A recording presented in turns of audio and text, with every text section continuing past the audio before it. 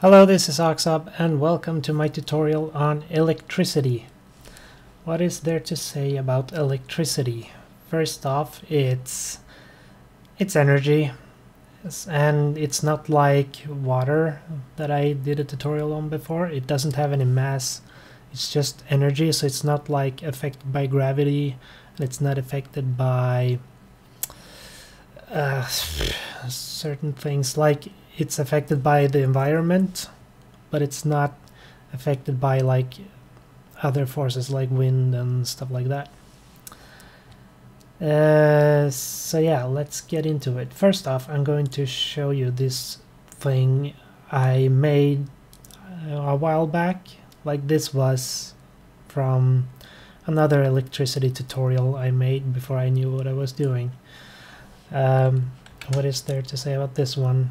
It looks fine, I guess, but if you were to remove all these particles outside of, like at the ends of each one of these lightnings, it would practically just look like misshaped tentacles or something, because I made them follow a pattern. Like, I just made them look like wavy ropes, and I noticed that a lot of people like followed that from that tutorial and just made it even more like so, like just waving ropes with particles in the end. I mean, it's a okay effect, but it's not really what we want.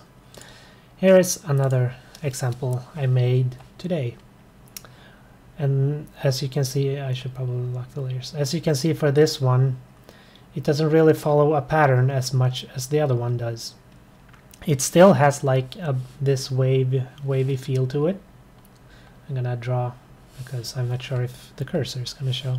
It still has like the wavy feel to it, and how it like continues on the same waves, but not as consistently, because this one, it moves a lot to the sides, and it breaks up, and sometimes it moves faster, sometimes it slows down, and also it's not as smooth as I made the other ones. I actually made this one a lot more edgy, and when you look at it like this, it looks more chaotic, in my opinion at least. You can tell me what you guys think. So this is what I would say a better example than the previous one on how to animate electricity lightning effects. Here is another one, which is from an animation I made, where he charges up like an electric attack. And this one is even more chaotic.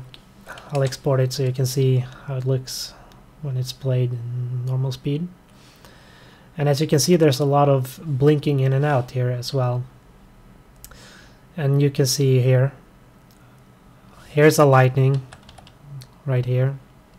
It has a shape, and then here it's gone, it's not there anymore, and another one appeared here, and then this one sort of came back but in a different pose, and they both disappear here. There's nothing, it's only one little dot here, and then they came back, and here they blink in and out, back and forth. That makes it look very, very chaotic, but still very, it's hard to explain, but it feels like it's a lot more random, and that it actually acts like electricity. So that's a technique I figured out. I'm not sure where I got it from, but yeah. Also, these lightnings that show up, this is a way you could animate actual thunder on. Like, just make a huge lightning appear and blink and then fade out. That looks kind of cool, and you can do that like for background thunder strikes and stuff. And also, what really helps, because here it's just brush strokes as of yet, but adding glow to it, adding a glow effect, is what does a lot to it. Here I added some glow and it looks a lot more flashy, and also having like a central point where the electricity is striking or where it's coming from, having that give a distinct glow as well. And also when I did a lot of this blinking when a lightning fades out, if you look at this particle here, each frame it's blinking, and so then it can stay for 2 frames like here, and then it keeps blinking and disappearing. Yeah, this is probably my favorite way of animating lightning, because it goes quite quick and it looks really cool. And also an example for making very powerful lightning attacks, lightning strikes, sort of. This is also from one of my popular animations, where he charges up and then he just launches this huge lightning. Why can't I scroll there? And for this one I did a lot of double framing, and there's no like blinking or anything, just a huge lightning, and I didn't even move it that much. Like, it has this shape similar to, like, it doesn't change much from this frame to this frame, but the way I made this look cool, because if I just played it like this, it actually looks a bit bland. Like, I suppose it's still cool, but effects can fix everything. So I added like these glowing balls for some reason, and some glow effects, some sparklings to the ground, even more sparkles, and a glow effect there, a glow effect from where it's coming from, and a shockwave where it strikes down. And when you play it, it looks very fancy, and also when you add camera shakes to this, it looks really sweet.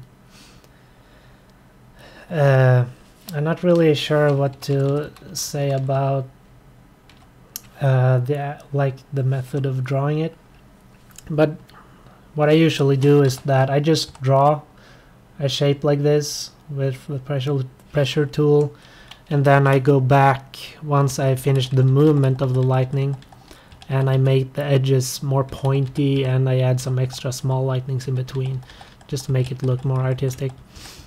And what I aim for when I animate lightning is that I want you to be able to pause at any frame of the animation or the lightning part, and whenever you pause, I still want it to look cool for that one frame. Like, every frame I want to look artistic.